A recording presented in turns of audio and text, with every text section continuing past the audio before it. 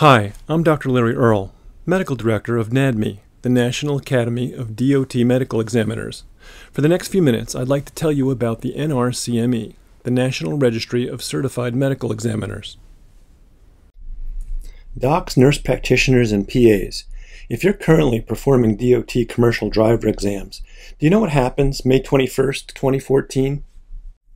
You'll no longer be able to perform those DOT exams.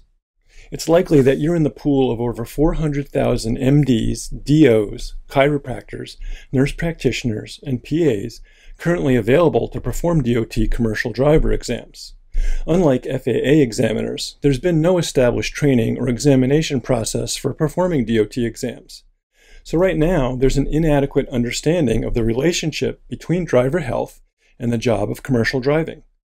This leads to improper medical certification of unhealthy drivers, resulting in more crashes, contributing to the over 125,000 large truck and bus-related injuries each year and over 5,000 deaths.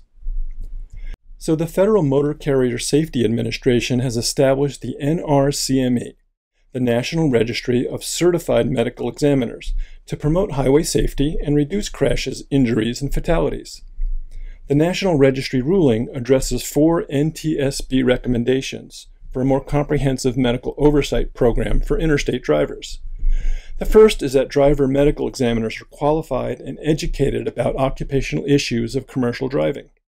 Second is to establish a tracking mechanism that ensures that every prior application for medical certification by a driver is recorded and reviewed. Have you ever failed a driver only to have him go to his family doctor to get certified? This will prevent so-called doctor shopping and require drivers to be compliant with medical recommendations. Third, periodic updating of medical certification recommendations, enabling examiners to clearly determine whether drivers with certain conditions should be issued a medical certificate. And finally, medical examiners will have specific guidance and readily available resources for questions arising out of commercial driver exams. So if you want to keep doing commercial driver physicals after May 21st, 2014, you have to get trained, take the certification exam, and be listed on the National Registry. This is where motor carriers will go to find only certified medical examiners. NRCME training programs will cover 8 core curriculum topics. The mission and goals of FMCSA medical examiners' role in reducing crashes, injuries, and fatalities involving commercial motor vehicles. Medical examiners should have an understanding of the work environment of CMV operations. Identification of the driver, documenting medical history and medications. Performing and documenting the medical examination. Diagnostic testing, including ordering additional tests or getting medical opinions from specialists or the treating physician.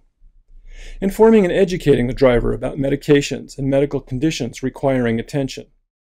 Determining certification status and time period of certification. FMCSA reporting and documentation requirements.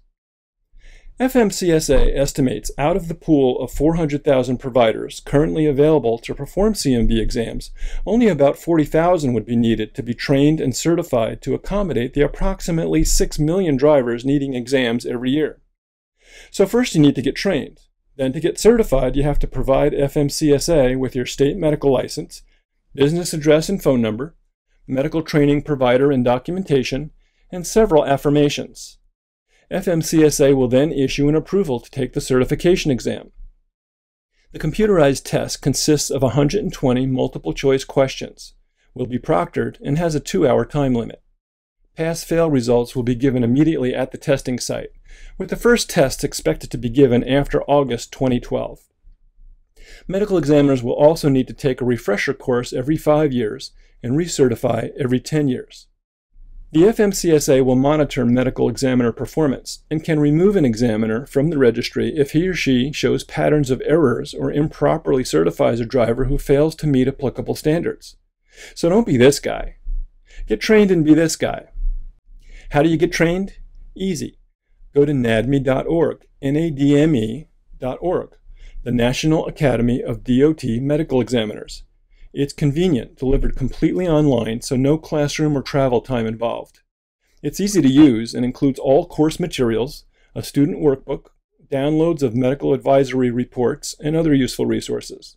There are 14 modules, each with a quiz and a final exam to receive your certificate of completion and up to 18 Category 1 CME credits. So that's it. Thanks for listening. I'm Dr. Larry Earle, Medical Director for NADME. Come visit us at nadme.org.